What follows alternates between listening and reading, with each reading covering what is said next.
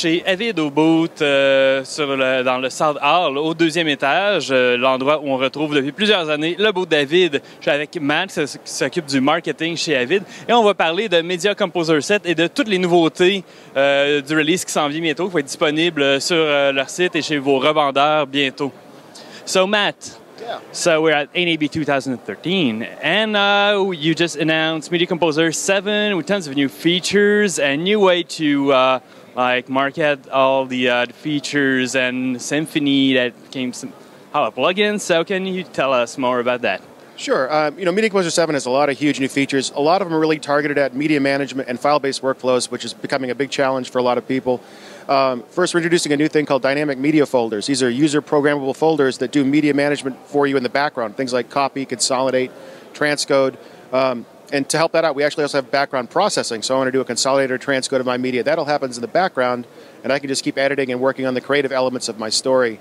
Part of file-based workflows is also the high-res resolution, people wanting to work with 4K, 5K. So we've introduced some new tools to help with that. One called FrameFlex, which really, to make it simple, is pan and scan for high-res. Okay. So I can natively link directly to ARRI or RED or XAVC and extract from that an HD image without losing any of the resolution from the high-res. And I can keyframe that in a pan and scan method. Also support for 1D, 3D LUTs and color decision lists, so you're working with RAW or log-C material. Is that all done in the effects panel? Or is it for like another interface? It's actually a combination of both. When I first get my media into the system, I can set all of it up at once. Let's say I get a whole folder full of ARRI media that needs a LUT applied or a reframe applied. I can do that all at once, but then once it's in the timeline, if I want to make changes, I can always do that because these things aren't baked into the files. They're just sort of like sidecar files. Avid also makes Pro Tools, and we have some really cool, we're sharing some features with Pro Tools. First, they're also now using the Avid video engine. So media that was worked on in a Media Composer system can just be brought over to Pro Tools and played back natively without any sort of conversion that has to happen or special hardware. But we're taking from them some really cool stuff. We now have a master audio fader that allows you to do level and tonal adjustments to your entire mix in a single channel strip. So we always had RTAS plugins, real-time audio suite plugins, for individual tracks. Now you can apply those on the entire mix, which is great for dealing with loudness issues. And the government's having stricter regulations on loudness, things like the COM Act. It makes it much easier for the content creator to take care of that stuff without having to put too much work into it. Yeah, and I've seen you've also put like a little feature, like a little fader on every clip. It's very convenient for a lot of stuff and doing some quick adjustments. Well, and that's really what you want to do. You want to make things easier for the editor so they don't have to spend time thinking about what they're doing. They're just thinking about storytelling. So something like direct clip gain, I might want to make a quick adjustment to the level of an individual clip, but I don't have to go and open up a whole separate tool for that. So I can just click right on the clip itself and just drag that level up and down. Also the waveforms. Pro Tools has always done something called audio caching of waveforms, where once it writes the file for the waveform, it remembers it.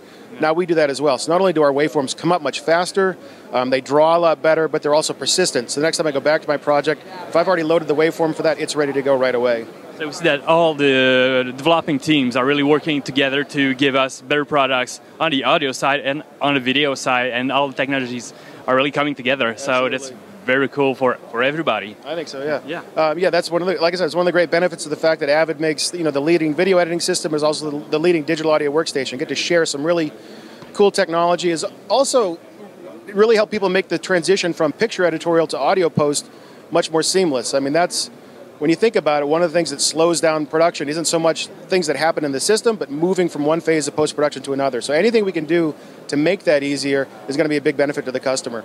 Media Composer historically has had options like phrase find and script sync. Now Symphony, the features that used to differentiate Symphony from Media Composer are now available in Media Composer as an option. So as you said, the advanced color correction, which gives you things like secondary color correction, Avid's unique relational color correction, where you can make an adjustment to one shot, and it'll automatically apply those adjustments to other shots that have related metadata, like came from the same source clip or source tape. Also universal mastering, when cross-converting from different HD formats. And we also bundle the BCC plugin package with Symphony as well. So although Symphony is no longer available as a standalone product, all the features that used to differentiate it are possible now in Media Composer very easily. And do you still have all the real-time deliverables like you have to have with the hardware in multiple formats and stuff? Exactly. So if you want to do something like universal mastering, the Nitrous DX hardware is what enables that. So absolutely, that hasn't changed at all. So Matt, now you have like one editing solution with add-ons. So what's the price point on Media Composer 7 and the Symphony add-on that you can buy? Sure. So this is a pretty radical departure for us. Media Composer is now priced at $999 US, which is a significant value with all the features you get. If you want to add the additional Symphony color correction tools, its universal mastering capabilities, and the Boris Continuum Complete package, that's another $14.99.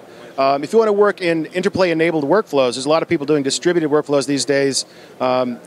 It's a $14.99 price point for Media Composer to enable that functionality so that you can edit and collaborate with people using interplay sites anywhere in the world. So those are the basic price points for Media Composer. Pretty simple, pretty clean, and very aggressive.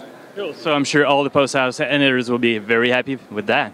Yeah, like you did. Yeah, absolutely. I mean, we really always want to lead with the features. It's all about the technology and the tools that we're putting in place. But yeah, people are definitely very excited about this new aggressive price point. Cool. Well, thank you. Now we'll go on the Pro Tools side and see what's new. Okay, I think you're going to like it.